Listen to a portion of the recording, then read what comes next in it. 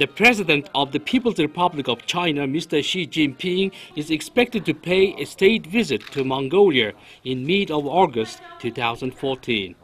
Mr. Xi Jinping visited Mongolia before in 2008 when he was a vice president of China, and the forthcoming visit is coincided with the 65th anniversary of the Mongolia-China diplomatic relations and the 20th anniversary of revision of the Friendly Cooperation Treaty.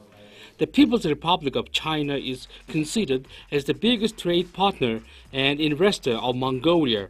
The previous president of China, Mr. Hu Jintao, visited Mongolia 11 years ago.